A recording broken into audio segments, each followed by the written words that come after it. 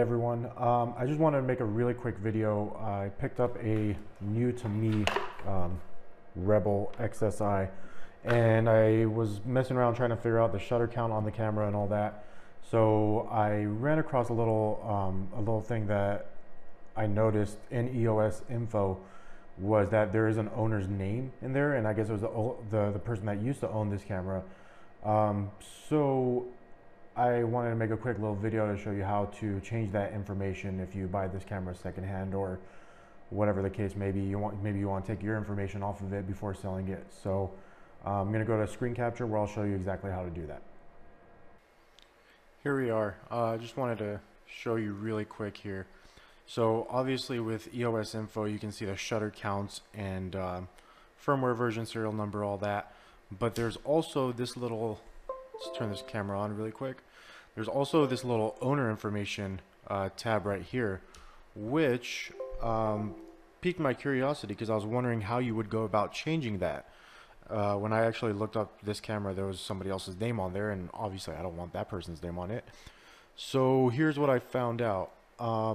If you were to use EOS utility, there is actually a very simple way to change that.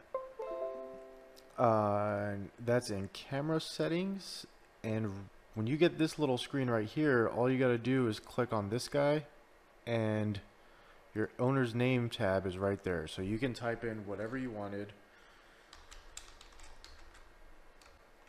No special characters. So I was going to try to do an exclamation mark, but so once you hit OK, that's automatically saved. So now we can close this, and we'll go back and look in EOS info,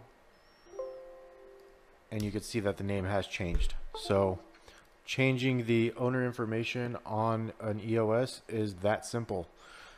For this camera, because it's an older camera, I had to use EOS Utility 2, but I think on the newer Wi-Fi enabled cameras you should be able to use the newer EOS Utility version 3 point whatever the newest version is. And I'm gonna actually include a link to download that utility because I had a pretty hard time trying to figure out where to download that from. So look for that down in the comments, and enjoy. If you enjoyed or found this video helpful, please like, share, and subscribe. See you for the next one.